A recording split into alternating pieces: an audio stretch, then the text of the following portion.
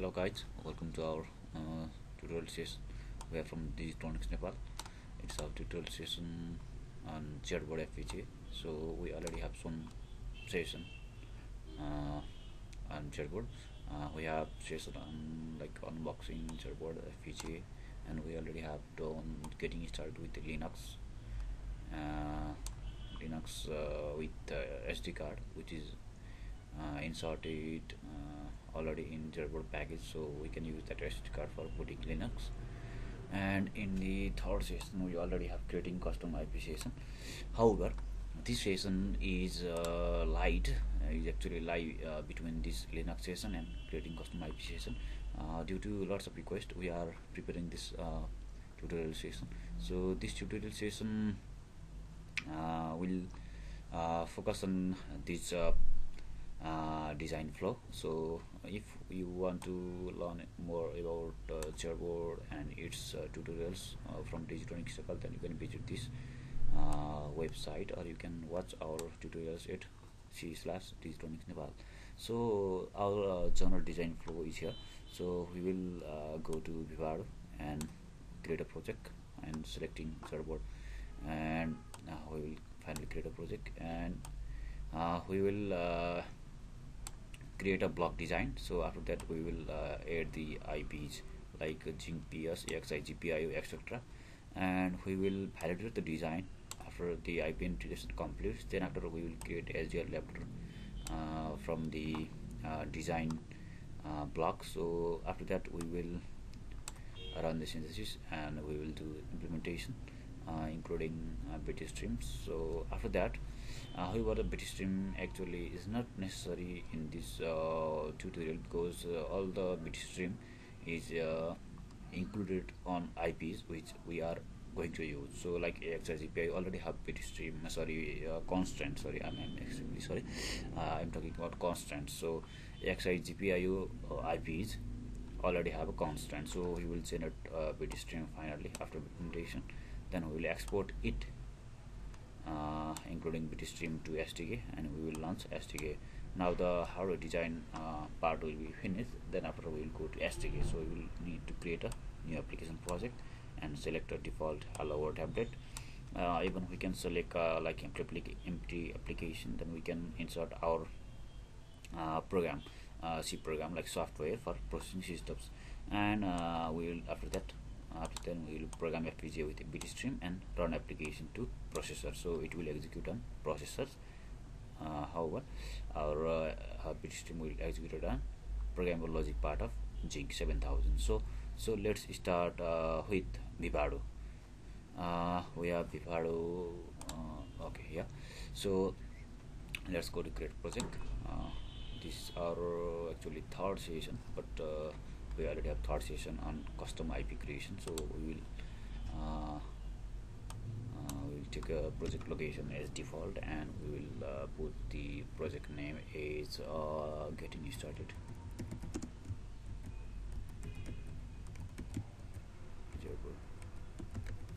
And VIVADO. We don't need to write the name, so just sort out this getting started. So VIVADO. Then we can go to next, and on here I can also click do not specify sources at this time. If we click this, then what happens? Let's see. If we don't, this will appear like what type of source are you going to working with, and do you have any IPs for adding existing IP, and do you have any constants? You can add a constants here. Then after we'll go to boards. So we already have Zedboard in our VIVADO 6.1. However, this Zedboard is inserted in VIVADO design suite, I think after 15 point version. So you already might have. If you don't have, you can get its board files from Xilinx University program, or from AVNet, or from Xilinx. So you can insert that board files in VIVADO repository, boards repository, then it will appear at here. So like Xibo is not previously at this menu, so we have added Xibo ourselves, which board files are available in Xilinx University program and other Xilinx. So we will do next. Sorry, I think I have to select Xibo. So we'll do next, and we will and even we can see the revision version of Zedboard. So here is revision of D. So we also have revision D type of Zedboard hardware. So it must be matched. If you have different revision version of Zedboard, then you can select a different one, or you can edit the constraint as your Zedboard. So go to finish. After this, our simple project will be created. Then after, we will go to create block design. We will need to create a block design. So let's take a default name of design 1. So after this block design tablet opens, we will add some IPs. IP actually stands for intellectual property, which is a design built is like a module which have inputs and outputs. So we don't need to care about what happens inside that IP or block. So we just need to interconnect those inputs and outputs. So let's add IP. We can use shortcut keys for IP addition. So we are going to add Zynq PS initially. After that, we will add other codes like AXI GPIO, like other automation will be done. Okay, let's have a look on Zynq PS. So this is Zynq PS. We can also do run block automation, but we will going to do AXI GPIO. We will going to add AXI GPIO. This is the general programming input output port, which is capable of communicating in AXI 4 protocol. So AXI 4 version of bus protocol is adopted by this IP, so it can communicate with slave AXI port with our master AXI GP0. So this will be interconnected, but we can use run connection automation. So it will connect GP0 with SAXI. Okay, let's click all and click OK. And also it will insert like processing system reset and AXI interconnect in this block design. So those blocks are necessary for our design. So we can see here this processing system reset. It will generate peripheral reset signals as well as master reset signal, like frequency signal. It will take frequency signal and it will generate like reset exactly reset signal, which is given to as AXI clock. This is reset signals created by processing systems. And another block is also here, which is AXI interconnect. This AXI interconnect stands for our these blocks IPs are actually works on AXI bus protocol. AXI actually stands for Advanced Extensible Interface, which is from ARM. This ARM architecture has been licensed to Xilinx by IRM Inc. So this interconnect actually did this Zynq processing system works on AXI 3.0 3.0 bus protocol revision. However, our slave devices work on AXI 4, so we need to have some interconnection for interconnecting these different revision of same bus protocol AXI 3.0 AXI 4.0. Okay, then after we will do some block automation, and we can do just okay. We are not going to change anything on here. So let's okay. It will in block design background. In block design, it will create a DTR port in externals and fix IO in externals and some other ports. After that, we can also do some customization from here, and we can also use some tickle commands, basic tickle commands, which we have remember, like regenerate BD layout. So if we run this tickle, it will regenerate it. Means this is the regenerated layout user interface. However, we have done this. We have this option. So another thing we are going to use, we are going to need to have some customization at AXI GPIO, because we need to determine the AXI GPIO. So in this option, we are going to change some customization parameters of AXI GPIO. This we can set this is custom. Then we are going to change this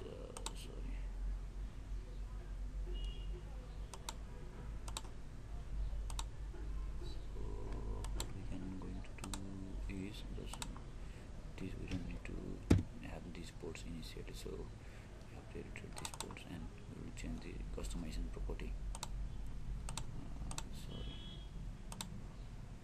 customs, then we go to IP. We need to have same like width for GPIO width, and we also have click enable dual channel, which gives, like we can see here, initially we have one GPIO channel and we also had two second GPIO channel, so we can add two G. So we don't need to click this. Okay, just GPIO have both channel have similar width and output value and tri-state value. So just let's click on OK. You can see the corresponding ticker commands for adding that IP, and we are going to add another GPIO. AXI GPIO. These two are for button and switches, and another will work for LEDs. So let's add the GPIO, and we're going to change these parameters. Oh, it's okay, and we're going to say okay. And what we are going to do is we're going to do run connection automation.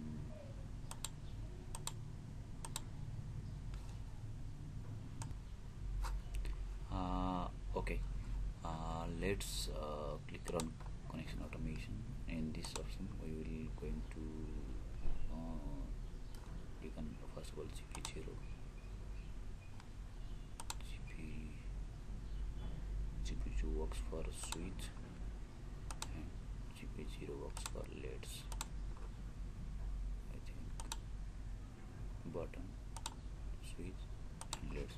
So this will work on different general programming input output. So this port of AXI GPIO 0, the first channel of GPIO works for button, and second works for switch, and other two works for LEDs. Okay. Okay, let's click OK. The basic input output connection has been set, and we are going to do run connection automation. So as XI clock of GP1 it will be connected to Zynq PS. We can also connect it manually, but while doing run automation it will be more easy. So we can type like basic commands. We have, I think, what it is to far. So regeneration has been completed, so we can even save this design, and after this we will do validation of design.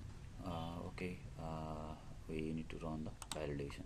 If we have make mistakes, some connection mistakes, so or like DRC mistakes, so it will show some errors, but there is no error, so it is validated successfully. So after this we are going to do is we need to have a SDL source of this block design. So what we are going to do, we are going to right click on this design name. You might have some different name, like we can see here I have design 1, and we are going to do create SDL wrapper, which will wraps all the block diagrams or blocks, building blocks into a SDL source. It will do by VIVADO. So let VIVADO do the jobs. So it will create a SDL wrapper. This is the SDL. We can see here.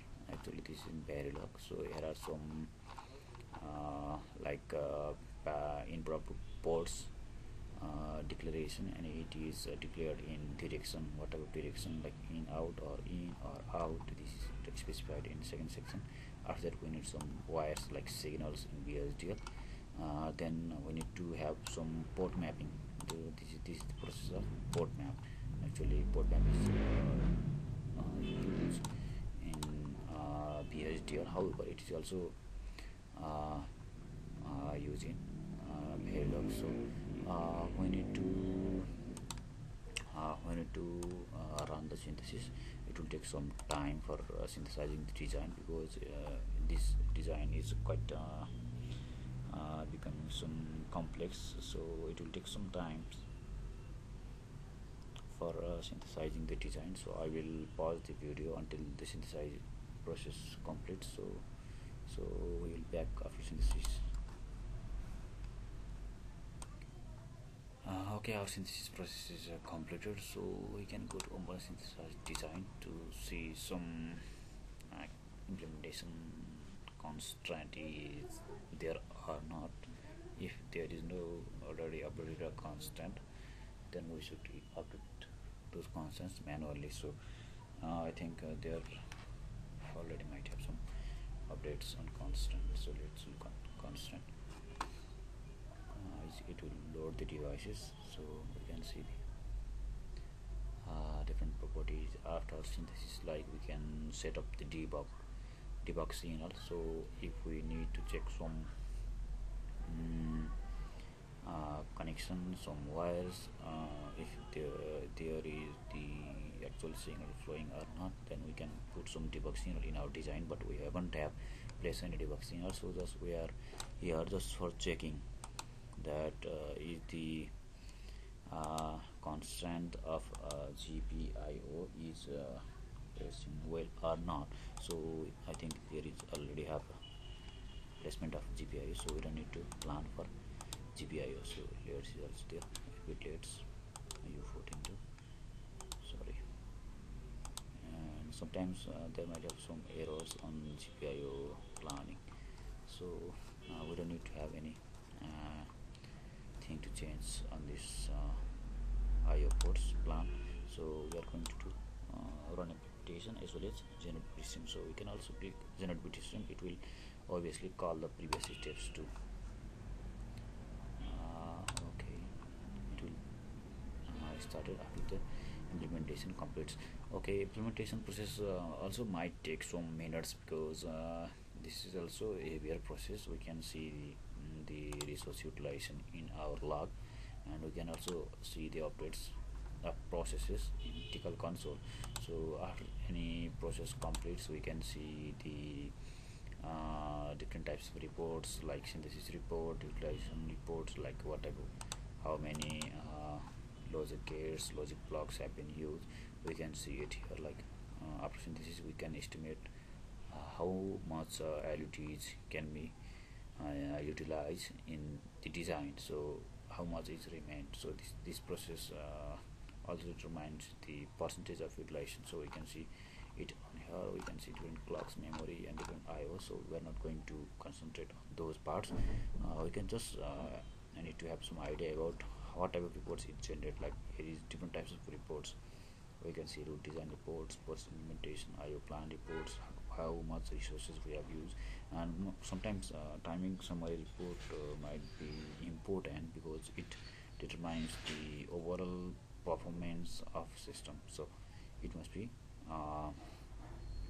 carefully reviewed in the professional design. So currently we don't have generated timing summary report, so we will wait for some time for completing the implementation steps. Then we will come back to generate pedestrian steps. So here is just a start of phase 1. I think there are phase 1 to 10 for implementation steps, so we will wait for some time for implementation. So let's wait. Okay, our pedestrian generation has been successfully completed, so we will to cancel. So we are going to export the hardware. Export the hardware including pedestrian, which will export the properties of Zedboard and hardware including pedestrian. So after that, we are going to launch SDK from local directory.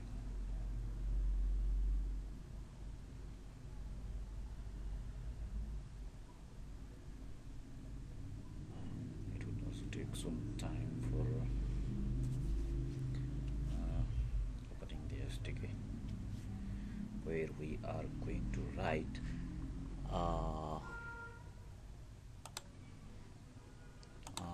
program, because we already have completed the steps until this, and we are going to create a application project and select a template, and we are going to edit some application project by this program. So let's go to okay, we are going to insert this code on the hello world template. So let's go to SDK. So here are some error. I think we need to restart the SDK. Okay.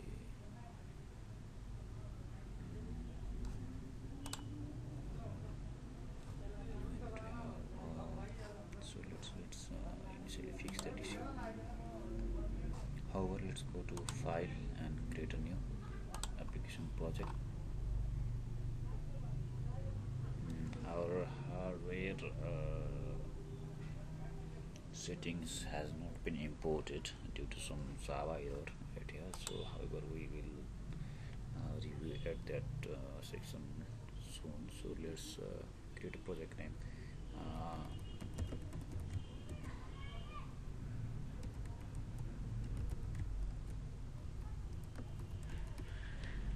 Getting started, we don't need to edit two other things. So let's have a hello world.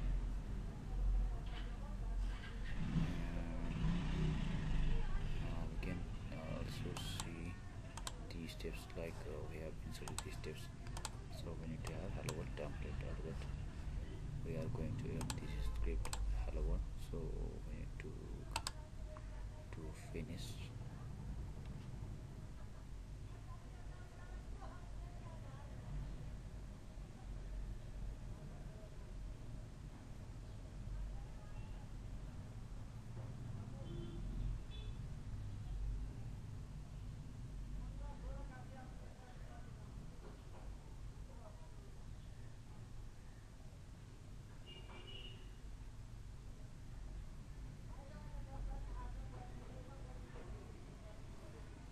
Okay, it is building the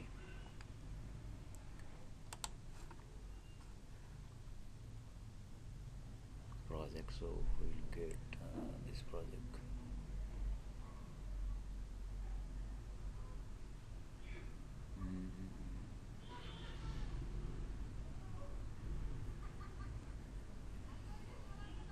We are almost at the end of this tutorial, because after we inserted our C program for processor script into our hello world template. So after that we will program our FPGA through Xilinx tools. Then after we will run the project into the processor, so it will execute the project. So this is the last steps in this tutorial. So the building process is taking some time, so let's wait some time. Okay, our project have some errors, but after that steps we are going to do program FPGA. It will show some message. So currently our bit stream from VIVADO has not arrived. It has to get due to some Java errors. I think there are some file not found exception, so we'll correct it. So you need to just program the FPGA after this menu. So after that program, so our project is this is the our project getting started, but we need to add our that source. So we need to replace our hello world application program into this. So here is our program. So this is the first section error file. So in main function we have initialized GPIOs. We have used switches, buttons and LEDs. So two are in input and another are in output. So it will get the device ID, then after it will check the switch data, button data, then after it will also print some information about which button has been pressed, and it will also blinks the lighting tin diodes LEDs. So we need to copy all, then place in this section. So the baud rate we have updated to 115200. We will update this section. Here is the baud rate for communication. So this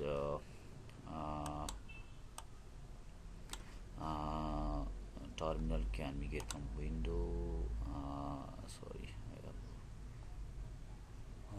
there is one. I think where is that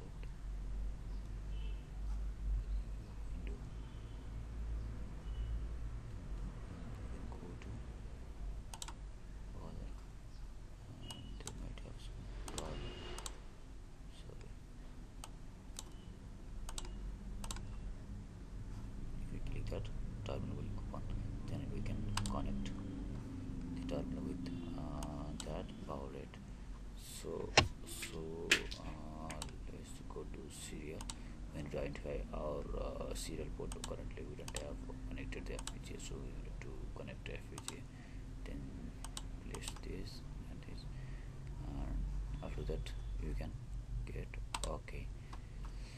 We don't have port. If you have port, then we then after we run Edge GDB. Sorry, launcher hardware. Then it will feedback the status of which buttons have been pressed in here. So this is all in this session. We will fix these issues. We have some issues on SDK file importing, so we'll fix these issues and continue in another tutorial session. So thanks for watching, guys. So thanks.